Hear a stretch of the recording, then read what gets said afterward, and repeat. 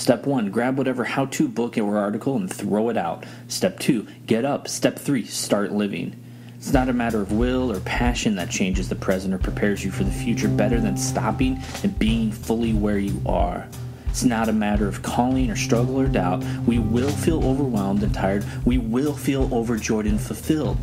And that's okay. It's life in all its glory. Christ often left a person by simply saying this, now go live well. So now you go live well.